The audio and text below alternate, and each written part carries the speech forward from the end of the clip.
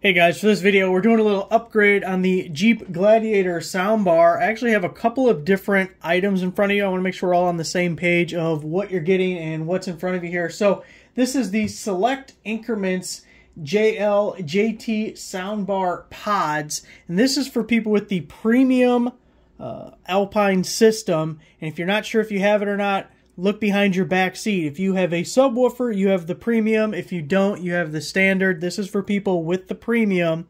And you can get the pods. I have an entire kit here. The pods with the kicker speakers. You can also get it individually. You could just get these and then get whatever speakers you want to put in them. And then the kicker speakers we have for the video that we're going to be installing are the CSS67s. You get the speakers, you get the tweeters to go with it. And you can see we have the separate holes already cut in for that. So you can get it as a kit, or you can get the individual pieces. If you get just the pods, you can put basically any 6.5 inch or 6 3/4 inch speakers that you want. Now, when you get just the pods, you still get this other stuff. You still get the wire connectors that you're going to need. You still get the little foamy to put on the back to give it a little seal, the hardware, and the instructions. So this stuff is all part of the kit. And then also the speakers. If you just get the non-kit, it's that. Hopefully that'll make sense. Now let's get this all opened up, start installing it, and then we'll eventually get out to the Jeep and install it there as well. Everything that came in the kicker box. Before we start following these instructions and seeing what we got to do, also let me give you a close-up of the pods so you get an idea what they look before we start putting speakers in them. There's a ton of options when it comes to upgrading the speakers in your Jeep, and I spent a lot of time trying to decide which ones I wanted to go with. I ultimately decided there is no consensus on a best route to go, and I really liked this because other options you end up cutting the soundbar, and I don't want to make any permanent changes, because if I did that and then I didn't like it after the fact, I just cut it up and I can't go back and I can't change to something else. So this one we shouldn't have to modify at all, or maybe not too much. We might have to drill a hole or two from what I heard from people, but we're going to see. We're going to find out. Let's start with whatever they say is step one. We got the instructions over there. For our installation, we're not going to use the crossovers provided by Kicker, so just put those off to the side so they're out of the way. We also have this little bag of hardware. You're not going to use the clips, but the screws with the big head on them, that's what we're going to use for mounting our speakers here soon. So put them off to the side, but we will use those. The first thing we're going to do is install the tweeters, and it says that we need to cut off these ends, and we are going to splice in the ends from here with the supplied butt connectors. Make sure to give yourself enough wire. It says only like 4 or 5 inches. I'm going to leave myself like a lot of wire. I'd rather have more wire than less wire, because one you can come back from, the other you can't. I'm going to cut our wire basically in the middle and give it a little strip. And we'll have to do the same thing to our connector here. This is the smaller of the two connectors. And crimp on these butt connectors and give it a little slap and tickle. Make sure it's got a good grab on it, and move on to the second one. And 2 for 2. Putting the tweeter end on, you'll notice that on these wires, which one is it? This one here has a black stripe. So black stripe to black, no black stripe to white. Once the wiring's all done, we need to install the tweeter in the pod, and you can see it just has this collar that screws off. You'll feed it through the hole here, just like so. Line up your logo and everything if you care about it, wherever you want, and then we'll just screw that nut right onto the back again. May have to adjust the alignment of that once we get it in there and see exactly what it looks like, but that's all you have to do. I went with the taller collar because I figure it gives you more room to grab. Now, before we install the larger speakers, they want us to take out our existing speakers in the soundbar, so we're going to do that. But also the other thing that you have to do is put this foamy stuff along this back lip. So it's a peel and stick. You're just going to go right around this on both of those and then cut it if there's any excess. And I figure let's go ahead and do that while we're playing around in here.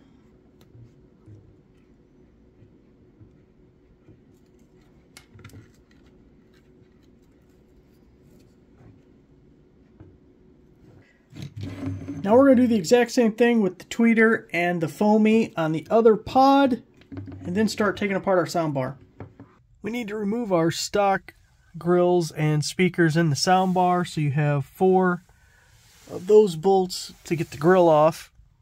We need to remove our little foamy guy there, and then each speaker has some Torx screws, bolts there and there. I believe they're T20. That ain't it. They are T20. We'll need to disconnect our wire harness. Look at the plug where it's green right there.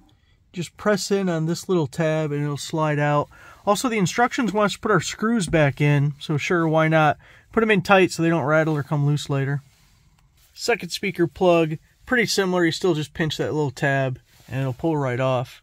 Next thing we're going to do is T30 Torx on these to get this little port off. So there's 4 bolts there. Double check. Yep, T30. One side disassembled, one to go. Here's what the port looks like that you're pulling out, so it has to kind of come down this way. It also has a little gasket that you can pull off as well. We need to install our new pods next. While you're here, you can fill these cavities with some polyfill.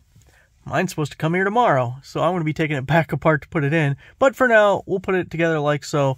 Now here is your connection for that new tweeter. So we're going to plug that in first and then get our new pod in position.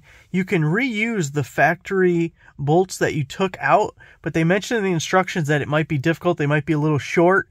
Try compressing that foam gasket a little bit as you're trying to get them started. Otherwise, they do give you a little bag with replacement bolts, but then you also have to go with their washers because the head on the originals are a little bigger. So I'm going to try the originals first, but I'm not going to try real hard. We may go with the new ones. First pod is all installed. I will say overall it looks pretty good. This is a pretty unsightly seam right here. The fit is good. There's no way you're ever going to use the original hardware. That wasn't going to happen. So I did have to go with theirs. And I'll say it's a little disappointing because obviously the hardware is made where you could have a bigger head on it and you wouldn't have to have the separate washer because that just looks terrible. So I might have to go find my own hardware so it doesn't look this bad. But it's disappointing that they didn't put in the effort to do that. But okay. It's your product with your name on it, not mine. Now let's do the other side. Time to put our other speaker in. And here's the thing. Okay, this is like a bundle of 2 individual things that were put together, but it's not really a kit in any reasonable way because, and this comes with, if you just get the pods, you get the hardware, that's bad. That should not be included. Now, the other thing is they want you to use the screws from Kicker because they can't provide their own. And these are the screws they want you to use. And then they even mentioned in the instructions, if you position your speaker to where you need to put a screw right here, the screw's too long.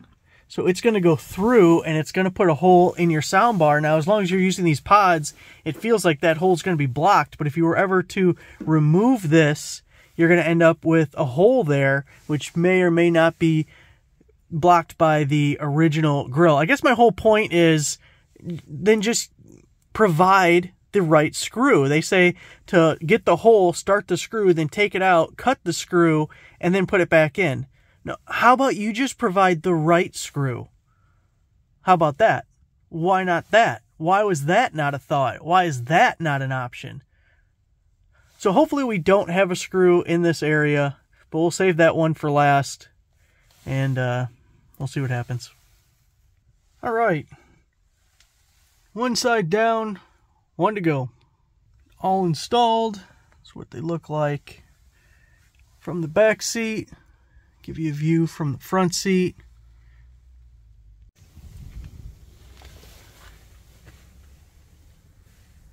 And what it looks like from the other side of the vehicle.